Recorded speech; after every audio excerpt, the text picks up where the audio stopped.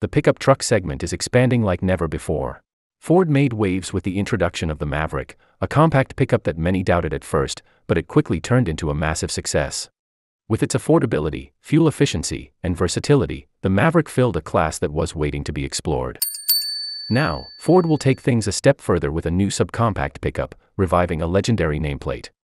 The Ranchero, once a car-based utility vehicle, is going to be rebuilt as a small, yet functional truck.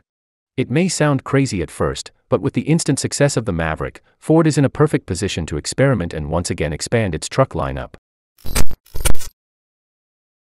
Don't worry, the Ranchero is unlikely to go fully electric.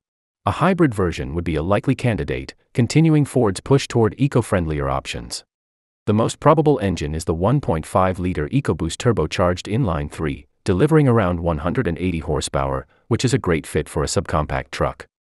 It's small, efficient, but still provides enough power to handle light-duty tasks.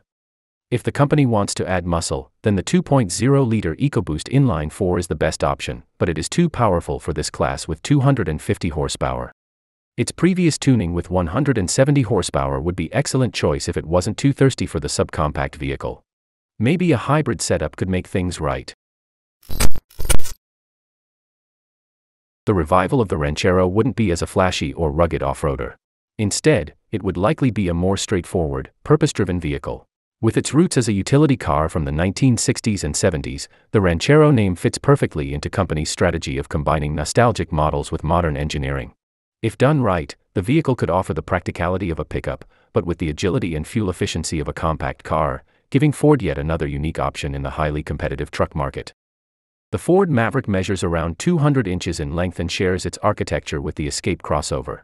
The new Ranchero would likely borrow a similar platform, but it would be noticeably shorter. The real challenge for designers is maintaining practicality in a subcompact size, especially with bed length. The Maverick's 4.5-foot bed is just long enough for most items, but the Ranchero might have to compromise here. To fix these space constraints, the Ranchero could be a two-seater only, unlike the four-door Maverick. This would reduce cabin space but allow Ford to retain some of the bed length necessary for a pickup's functionality. Though compact, it could serve city dwellers who need a smaller truck for tight spaces but still want a bed for hauling occasional gear or doing light work. While the Ranchero is expected to draw some inspiration from the Maverick's design, Ford would likely give it distinct touches to stand out. Expect a simpler aesthetic, focusing more on practicality than high-end options. It likely won't come with off-road packages like the FX4 or premium systems seen on the Maverick Lariat, but that's the point. Ford would aim for a cost-effective, city-oriented pickup truck.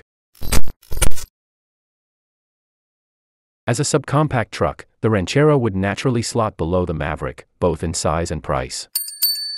With the Maverick starting just under $24,000, it's reasonable to expect the Ranchero to debut closer to $20,000 or even lower.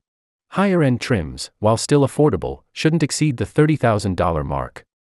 By offering an inexpensive, functional option for urban drivers, the Ranchero could find its place in the expanding world of compact trucks.